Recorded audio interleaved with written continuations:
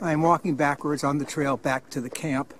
I'm walking down the trail and Mom and 2 cubs.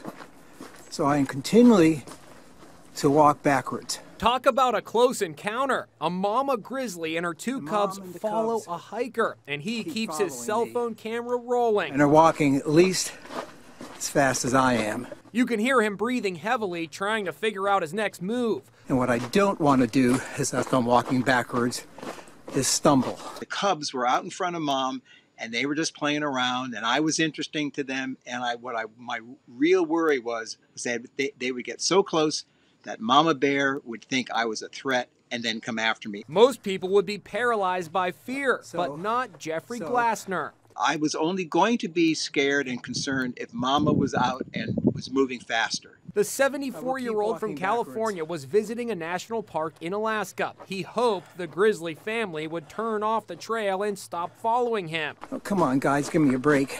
The cubs just wouldn't stop, and of course, protective Mama followed close behind. Cubs just keep coming. Oh, come on. Most times they'll just turn around and walk away, but there's always a possibility that a bear will charge you. In the end, what the bears were really looking for was a spot to cool off, and they found it, leaving one hiker thanking his lucky stars. And Mom and the cubs keep following me.